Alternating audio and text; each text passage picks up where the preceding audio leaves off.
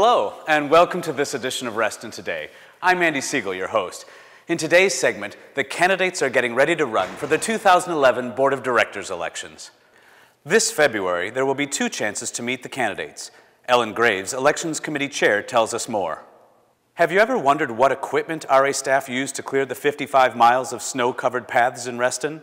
This week, Mike McNamara gives us an inside look into the Central Services Facility. And as we come into the new year, Reston Association Aquatics is beginning their search for American Red Cross certified lifeguards, water safety and aerobics instructors, as well as lifeguard instructors for the 2011 pool season. Please, stay with us. Restonians have grown up on the RA Camp tradition. From campers to counselors, managers to directors, RA Camp gives your child a great opportunity to make friends for life. So don't wait too long to get your child signed up for one of our wonderful programs. As the Board of Directors elections heads into campaigning season, we as members have the unique opportunity to meet the candidates and ask them questions. Here's Ellen Graves to tell us more. This spring, members of the Reston Association will have the opportunity to elect 2 directors to the Reston Association Board of Directors.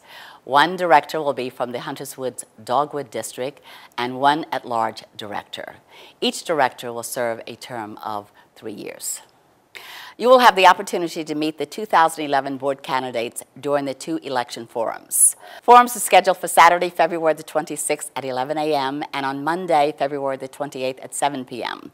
Both forums will be held at the Reston Association headquarters, located at 12,001 Sunrise Valley Drive. For additional information, please visit the Reston Association's website at www.reston.org. When it snows over 2 inches, RA staff begin the process of clearing the over 55 miles of pathways in Reston. The Canadian-made bombardiers with Ford engines are used to clear these paths and have been in operation for the better part of the last 20 years.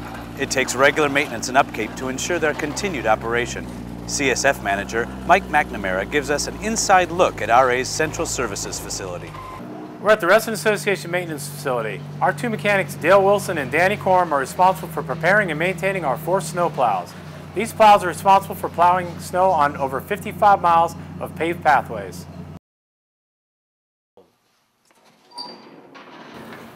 So, Dale, why is this the perfect machine for Reston Association's pathways? Because of its excellent maneuverability, and its 7-foot blade is perfect for Reston's pathways. You know, Mike, having these machines ready for snow removal is vital.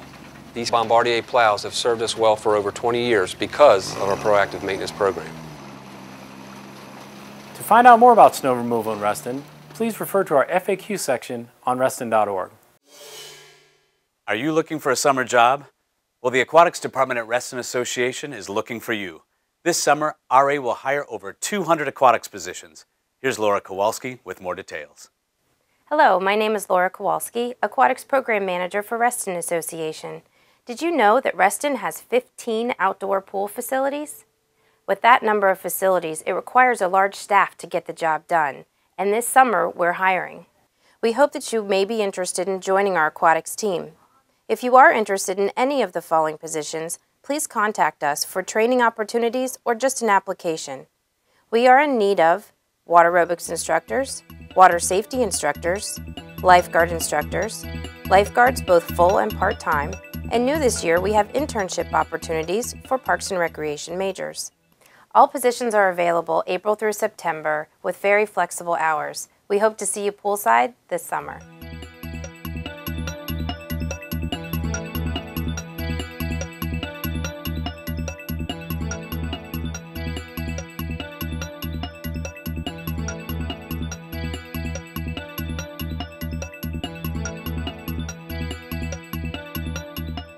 Don't forget, CAMPS registration has begun. Find out what RA has to offer your children this summer.